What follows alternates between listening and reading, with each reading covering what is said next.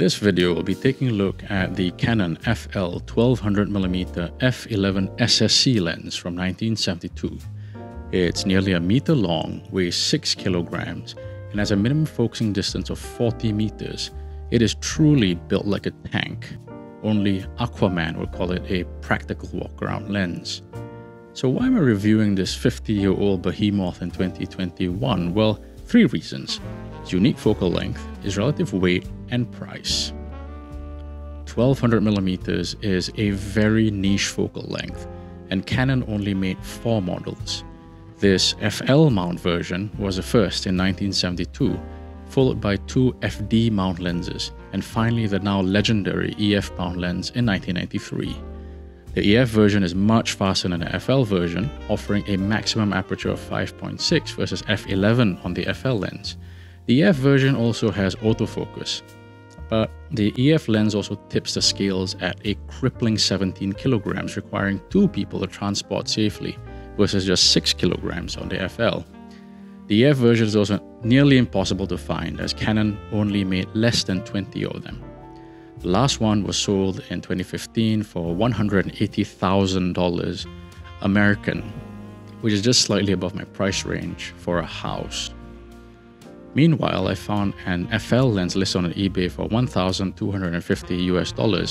For some context, it originally retailed in the 70s for 160,000 yen in Japan and $1,750 in the US. Adjusting those prices for inflation, we get a range of between $4,000 to $11,000 in 2021, though you usually knock a third off the value for their long expired warranties and additional discounts depending on its overall condition.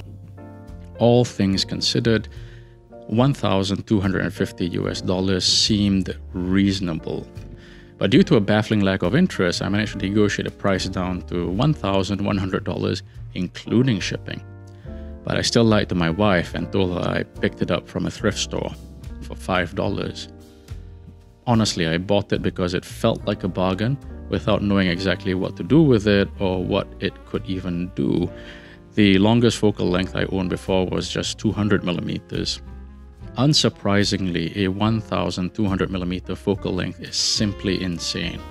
To give you an idea what the framing looks like, hold your pinky finger out to the horizon and imagine your fingernail being the framing of the lens. I instinctively pointed the lens to the furthest subject I could possibly think of, which is the moon. Thankfully, we've had a series of supermoons in 2021. It was the first time I saw the moon in such stunning detail up close. Now, slapping on a 2x extender will turn the lens into a crazy 2400mm lens, but it will degrade image quality significantly. And when a supermoon rose behind a skyscraper under construction, I finally understood why lenses with extreme focal lengths like this exist. It obviously makes the moon look much bigger, but at the same time, by being so far away, it makes buildings and landscapes look relatively smaller compared to the moon. So imagine trying to take the same framing using, say, a 50mm lens. The building will have to be photographed much closer, and by doing so, the moon will just be this small white blob of light. And in the process, I discovered a mysterious community of sun and moon chasing cultists who call themselves photopillars. Named after the photopills app they worship and use to calculate the sun and moon's alignment relative to buildings and landscapes, not unlike the ancient Mayans. Anyway, do check out their epic photos on Instagram, it's well worth a look. But remember, you don't need a 1200mm lens to get in on the fun. The majority of the moon shots you'll see are usually taken using a 100 to 600mm lens. Now, while the resulting photos and videos are quite unlike anything I've captured before, there were a bunch of challenges to overcome before I could put this beast to work. Problem number 1, the mount. It was the first time I had even heard of the FL mount, and when I bought the lens, frankly, I wasn't sure if I could find the right adapter for my Canon R5. According to the interwebs, the FL and FD mount is quite similar. So I gambled and bought an FD to RF adapter from eBay, and thankfully it worked just fine. Problem number 2, weight. A heavy-duty tripod and gimbal is a must-have to support its considerable 6-kilogram weight.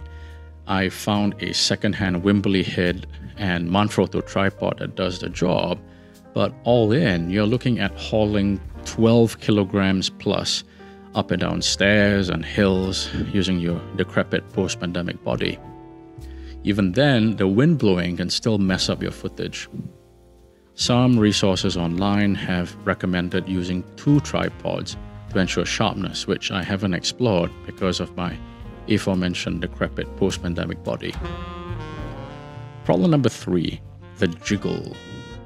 Given the extreme focal length, just touching the shutter or record button will jiggle the image like crazy for 10 solid seconds before it settles.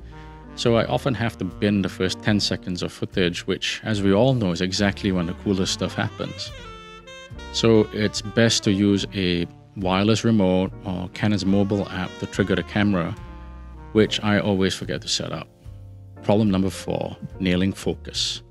It is a manual focus lens where you twist this giant knob at the side, but the very act of turning the focus knob will result in the dreaded jiggle. Now, this translates to a harrowing decision whether or not to mess with the focus ever so slightly to get a sharper image, but with a 10-second wait for the jiggle to settle to see whether the gamble paid off.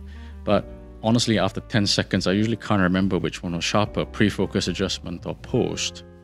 Furthermore, while the overall focus throw is very significant, at the extreme infinity end, there's very little play between, say, getting a building in focus and getting the moon in focus.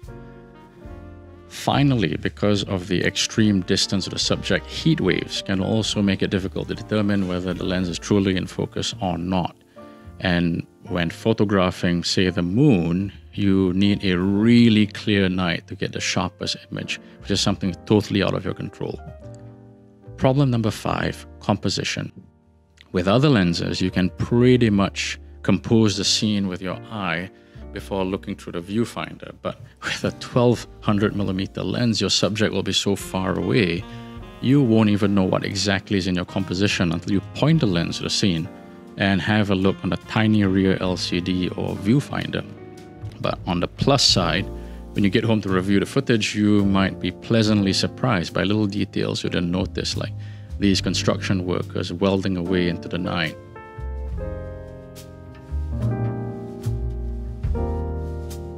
Composition is also made difficult because it's a very restrictive and extreme prime lens. The only way to get a wider shot is to literally walk backwards for a few kilometers. Problem number 6, curious bystanders. Now, at best, people will ask if it's a telescope. Photographers might want to take selfies with it. At worst, you'll have to put up with people making Taliban bazooka jokes or pointing at you yelling, "Sniper, sniper," just 100 meters away from the palace gates. True story, that one. Problem number 7, storage. Now, these long lenses usually come with a flight case in which you can put some silica gel inside to prevent fungus, but unfortunately mine didn't come with a case. And trying to find a dry cabinet 90 centimeters wide on the inside that can accommodate a lens this long is not easy. Thankfully, the lens is modular. It can be separated into 2 pieces consisting of the focusing unit and the lens itself. Now, while waiting for a more permanent solution, I've resorted to using a padded tripod bag with silica inside. According to Canon rumors, 2 RF 1200mm lenses are in the works with an f8 and f10.5 aperture. There's even talk of a 2000mm mirror lens in the patent list. Now, I have little doubt that these lenses will be lighter, smaller, faster, sharper, have autofocus and image stabilization, and will even make you coffee in bed in the morning if you treat it right. But I suspect that the price will be prohibitively expensive. For comparison, the current EF 800mm f5.6 LIS sells for $13,000 US. These new RF super telephoto lenses will likely cost as much or even more. So can I recommend the FL 1200mm lens? If you can get one for $1,000 or so, yes, it's a lot of fun. but the only other listing I saw on eBay was for something like 5,000 euros, which frankly is a bit rich for my blood, simply because it's a very, very niche lens. Beyond moon and astrophotography, it's probably too long and slow for most wildlife, except maybe for really lazy and violent animals who don't move much. For sports, remember that it has a 40-meter minimum focusing distance. That's about a third of a football pitch, and it will still be a very tight shot on a subject. Maybe it might be useful for law enforcement, surveillance, or photographing weddings you weren't invited to. And on that note, it's worth verbalizing the need to resist a very real temptation of voyeurism with this lens, because let's be real, it's a pervert's dream lens. Anyway, I hope that this has been somewhat interesting and entertaining. I made this video because there was just one other 10-year-old video on YouTube on this lens. Plus, there's not a lot of things that you can photograph during a lockdown, so I figured let's make some lens videos for YouTube. Because if there's one thing photographers love to do more than take photos, is watch lens reviews on YouTube. Thanks for watching, and I hope you're all healthy and safe wherever you may be. Take care.